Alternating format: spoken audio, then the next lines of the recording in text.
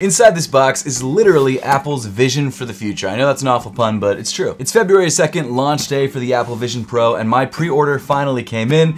My $3,700 pre-order. Well, really it's $3,500, but after taxes it was closer to $3,750. But either way, it's finally here, and I'm excited to unbox it with you guys and find out whether the Vision Pro is actually worth it. So I guess without further ado, let's just dive right into it. I've been anticipating this thing for months, and it's finally here. It's kind of crazy. So as with pretty much every other Apple product, you've got a little pull tab there on the exterior packaging. This is actually the shipping packaging. There we go. And I'm sure it's gonna have this nice opening mechanism like it does. The Apple Vision Pro, right here in the center of the box. That's wild. I can't believe I actually have this. This is one of those things that I never thought Apple would ever release. It's a VR headset essentially, or they call it a spatial computing device, which I think is ridiculous. It's just another word for VR headset. I was not seeded this by Apple. I actually spent the money on it. However, if Apple ever wants to seed me stuff in the future, I'm not gonna say no. Is there anything in these smaller boxes here? No, nothing. This is not something I ever saw Apple releasing. A VR headset, that just seems so out of this world for Apple, but I am really excited to see whether this ends up taking off and becoming like the new iPhone or whether it flops. They rarely have flops, but they do have flops, so it's gonna be interesting to see whether this $3,500 headset at the low end, this is the cheapest headset you can buy, flops. So far though, from what I can tell, it seems like you can't actually buy one of these on launch day. You actually have to wait at least 2 to 3 weeks, possibly into March, to get one of these for yourself. So at least the initial stock is sold out. But before we dive into the unboxing, let's take a look at the box itself. On the front of the box, you've got the Vision Pro headset in this beautiful white backdrop. On the sides, you've got Apple Vision Pro in silver. Then on the back, it says 256 gigabytes, which is the cheapest version you can get, and obviously the version that I got. It came in at $34.99. The next step up is 512 gigabytes at $36.99. And then the 1 terabyte version of the device, which after taxes, you're gonna be paying well over $4,000, comes in at $38.99. And that's without any kind of protection. I didn't get any kind of Apple Care on this. Maybe a mistake, I'm not sure. I'm not even sure if I'm gonna keep this headset yet. I'm gonna test it out for about a week, give you guys a full review after that, and then decide whether I'm gonna keep it or not. So if you're interested in that at all, make sure to subscribe to the channel because I drop videos like this and a bunch of other tech videos on this channel every week. I'd love to have you here. With that being said, let's find the pull tabs, which look like they're on the sides of the box, pull them off, and see what the actual Vision Pro headset looks like. Like I said, this was not seeded to me, so I wasn't invited to any of those Apple events, which means I've never seen this headset in person. So I'm probably more excited about it than a lot of people, at least a lot of other reviewers out there, because I have no idea what it's gonna feel like or look like in hand. So here we go. Ooh. Wow, look at that. Oh, it's got a new tech smell, I love that. That's crazy. I mean, it's about the same size as a regular VR headset, I'm not gonna lie. Put it off to the side. I wanna see what else we get inside the box. It looks like we've got the Vision Pro paperwork up here, and maybe the cables or something like that that say designed by Apple in California. Let's pull these out. The bottom one is, you got a polishing cloth too, nice. All right. Wasn't this like a $20 thing if you bought it on Apple's website? This one might be exclusive. It is. This one's exclusive to the Vision Pro. It's got the Vision Pro text there at the bottom. I hate opening products like this because my plan initially was to return it because it's so expensive. But when you open it up and you see the quality of some of the stuff, you're like, dang man, I don't know if I want to return this. I might want to keep it. But really, it all depends on whether I can actually use this in my day-to-day life and whether it's not just a stupid tech toy that I bought for a video. Next up, it looks like we've got the light seal cushion, which I think there's already one attached to the headset, but this might be a different option. It says, use this light seal cushion if prompted by the system or you need more room for a better fit. Okay, good to know. We've got the Vision Pro paperwork, it looks like. I mean, we've already got some paperwork there, but this looks like the actual startup guide. Oh, it's like a really nice booklet. Well, for $3,400, 35, 37, realistically. It should be a really nice booklet, giving you some instructions on how to use it. It doesn't open very wide though, so keep that in mind. I'm really interested to see how this looks on someone's face because obviously it's not an actual glass pass-through. It's a screen showing what's behind the device itself. So that'll be interesting to see. I've heard things about it that aren't great, so I'm excited to see whether it lives up to the infamous hype or whether it's actually decent. And also, I think that in the future, what Apple's trying to do is just create glasses that have an interface like actually on the lenses themselves. So that's probably what they're going for eventually. Obviously, that's years out, but still. Next up, we've got the dual loop band, which apparently is another band option if the actual standard band doesn't work on your head. This is the over-the-top headband right there, which you can attach, which actually feels really nice quality. And then finally, we've got the power adapter right here. If I can pull it out. Power adapter right here, smaller than I expected. You've got your USB-C to Type-C cable right there. And then you've also got the battery pack, the infamous battery pack. So I've seen online that people have actually been able to remove the cable from the battery pack with a SIM removal tool. And they were able to see that inside the connector that connects this cable to the battery pack is like a super large lightning adapter, which I thought was kind of funny. This battery pack is pretty heavy. significantly heavier than my phone. I literally can't find my phone right now for some reason. Doesn't make sense to me, but it was somewhere in here. This room's a mess. I'm just hiding it with all the camera angles. It's a smaller battery than your phone, and it's also heavier than your phone. I wonder if that's because of the case that they have it in. It's a beautiful case, though. I love the feel of it. You can also plug it directly into a power outlet while you're using it.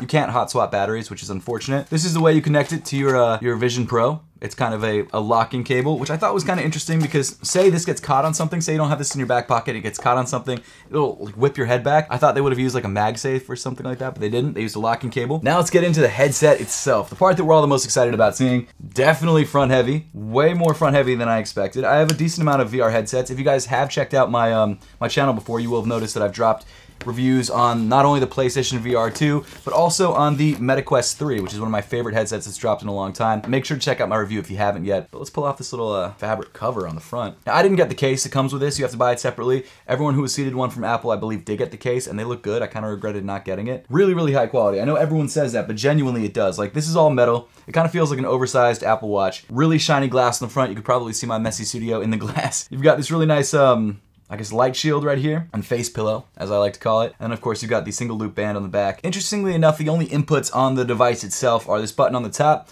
and this digital crown, I think is the official name. On the bottom, you've got air intakes, and then on the top, you've got where the air comes out. Oh, the face part came off. Oh, it's magnetic. Oh, I see. Oh, wow. This is so much smaller than I expected.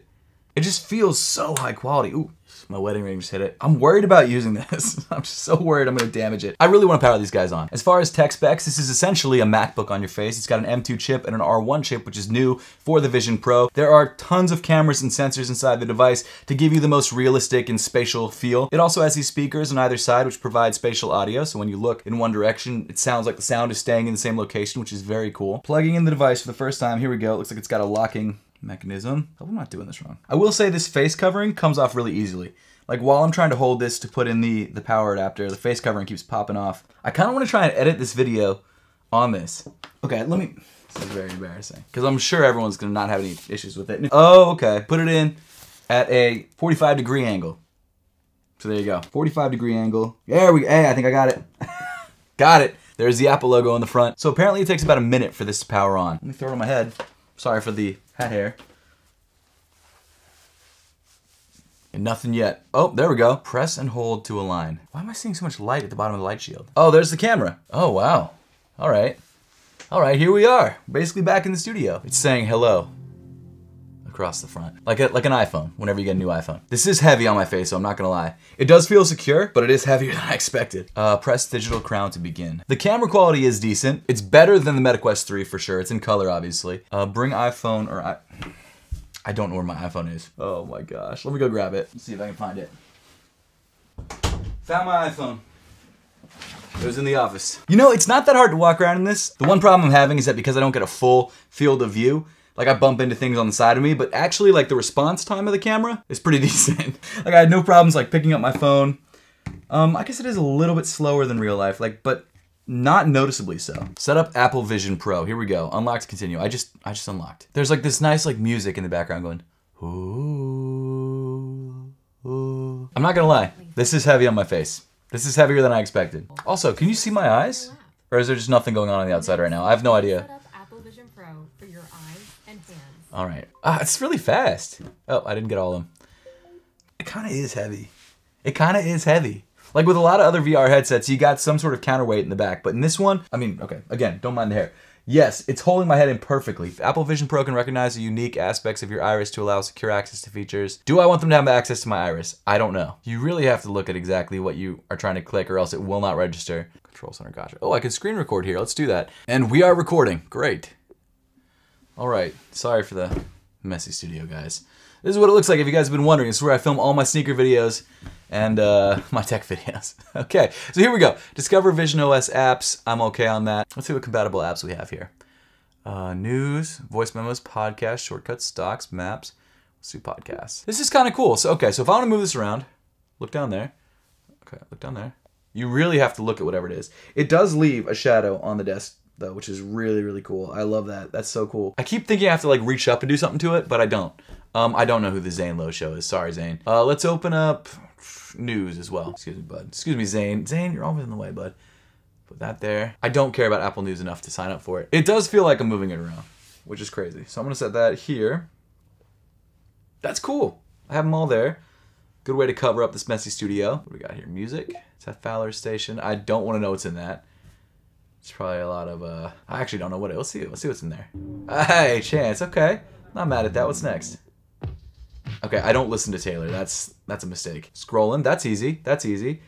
But you really do have to look at everything that you're trying to do. Actually, how does that look? Can you see my eyes? If you can, it's creepy. I can sort of see it there, but not that well. That's kind of creepy. That's kind of creepy. I'm not gonna lie.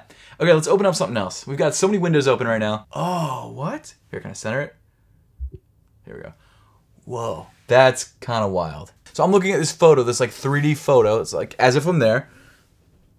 And then around me, I've got this, I don't know, Sahara Desert? Some sort of desert situation going on? I'm gonna close out of all of this. Is there an easy way or a quick way to close out of all of this? I see, someone's texting me in my headset. I kind of don't want to look at the text, but I will. Purely because I have to. Let's see what they are. Let's try mindfulness. My face, I'm not gonna lie, I don't know if it's my eyebrows feeling like they're holding up the weight from this thing, but like genuinely, my goodness. It's heavy on my face. All right, I'm over this. I keep moving my hands to like try and click things, but you literally just keep them. I'm done, I'm done, I'm out. I'm done, guys. Thanks. Okay, what do we got next? Oh, it's nighttime on the White Sands. I mean, this is cool. Don't get me wrong. And I can kind of get less immersed and just be more in the studio in apparently nighttime mode, which I'm not a huge fan of, I'm not going to lie. Let's do light mode. There we go. So we've got the messy studio over here. We've got the sands in front of me. I can become more immersed in the sands if I want. The Sands of Time, Prince of Persia, here we go. Oh, here we go, here we go. These are the different settings. Let's see the moon. Here we go. Oh, look at this. It really does feel 3D. It's weird not being able to see your feet. I'm not gonna lie. Let's do Mount Hood. This is the one everyone uses for their promos. Let's see. It's cool that the water's moving. There's Mount Hood, I'm assuming, right? It doesn't look entirely realistic. It definitely is computer generated. Like, this is not a real photo or video. Because you can see the textures are kind of flat in certain areas. I don't know. It's not bad. It's cool hearing the spatial audio with like the birds and stuff in the background. Like I hear a bird over here. Some dude yelling over there. I'm kidding about that. No, it's cool. I don't know if I have any videos mid-edit. I think I do actually. Oh, look at this. Okay, great. So it says connect here. So I'm going to connect. Let's see what happens. What I'm hoping is that it pops out. There we go. That's crazy. And I can edit the video as if I've got a giant monitor in front of me. Maybe I have to look down there. I think it looks, you can only look at the side to make it bigger. There we go. And then if I want to, I can put myself back at Mount Hood while I edit. That's crazy. Okay, so I should be able to use, okay, it's too big now. This is too large. Now I can just edit here. This is kind of cool. So I can still use my laptop. I can't see any of the buttons. Wait, I've got to come back out of Mount Hood. Sorry, Mount Hood, I gotta leave. Okay, now I can see the buttons like this. Here we go. So I want to zoom out, zoom in. Okay, let's get back a little bit into Mount Hood. Just enough so that I can see my keyboard, but not enough to where I... Okay, this is great. This is awesome. Now, the resolution's really, really good on this. I'm not gonna lie. This is an unedited video, so please don't be hating. And as unbiased as possible. This video is not sponsored by anybody. Well, it wasn't. If you guys didn't know, my main channel is a sneaker channel. Wow, this is cool. I actually kind of dig this. Now, I will say, I'm used to editing on my laptop, so it's not like significantly better. It is nice to have a screen that's larger. Can I make the screen wider from just... No, I can't. I have to use my hands. There we go. Oh, so can I get right in there? Oh. Move back, you're too close to an object. Yeah, it's my laptop, I know. That is cool. Now, if this wasn't so friggin' heavy on my face, I'm gonna try the other headband, because this is a little bit much. This is kind of wild. This is my favorite part of the entire headset. The fact that I can use it as a monitor for this laptop in Mount Hood is pretty rad, I'm not gonna lie. Now, the problem is here, this is a $3,500 headset, so I'm basically paying $3,500 for a monitor. So there's that. Can I still go back to the home screen and just have this as a window? I can. Okay, here is the typing thing that I was really concerned about. Can I Siri it? Yo, my headset just came in. You want to FaceTime? My headset just came in. Great. Thanks, Siri. I'll just send that. Got it. Let me make my Faceona or whatever it is. My Fursona. Is that the furry thing? I'm not doing that. And before I do that, I do want to try out the other headband because I'm gonna be honest with you, this headband is killing me. It's like my eyebrows are killing me. I thought I was gonna be cool with this headset, or this headband, but I really need to use this one because I'm telling you, my eyebrows just feel like they have this insane workout. So let me pop this one off. Easier than I thought. Great. There we go. Okay, now to install. Attach the dual loop band with the upper snap orientation vertically. All right, so this needs. Oh, I see what you're saying. Gotcha. Now, hopefully this will alleviate some of the pain that I'm having when it comes to having all the weight in my eyebrows. It seems like it is helping a little bit. It doesn't feel as secure, though. I'm not going to lie. It really doesn't feel as secure. I'm kind of bummed out about that. The solo knit band does look better, though. Can you see my eyes? You can't? Really? There's a lot of lights in here. Oh. Oh, that's probably why, yeah. Wait, how do I screen record? There we go. Now let's see how to set up this FaceTime persona. Here we go. Capture how you'll appear in FaceTime and other calls with personalized eyesight. Oh, and personalized eyesight. Refine your hand setup. So right now it's scanning my hands for this FaceTime thing. To set up your persona, you'll remove all right. Apple Vision Pro to capture your appearance. Take your time getting ready and make sure nothing's covering your face. To start capturing, hold Apple Vision Pro at eye level. Keep your arms and shoulders relaxed. Can I put on my hat back? Let's try it with my hat on Align your backwards. entire face within Let's the see what frame. happens. Bring Vision Pro closer. Align your entire face within the frame. Slowly turn your head to the right. Now, tilt your head up. Close your eyes for a moment. Okay, here we go. Let's see it. Let's see my persona. Oh, oh no. That's awful. I hate it. I hate it so much. Is that that's not what I look like. I look like a police sketch. I look terrifying. I literally have to keep my eyes open like this so that the headset stays on my face. Oh, my fingers are not actually locked together. There we go. Let's recapture. I can't. This is just the worst. Here we go. Let's try it again. My hair is gonna look awful, Align your but that's entire fine. face within the frame. Let's try this again. Hopefully this one's not as terrifying. I bet you can have fun with like messing with the personas and creating just ridiculous personas. Oh, all right. I still look way more surprised than, and my face looks a lot wider than it actually is.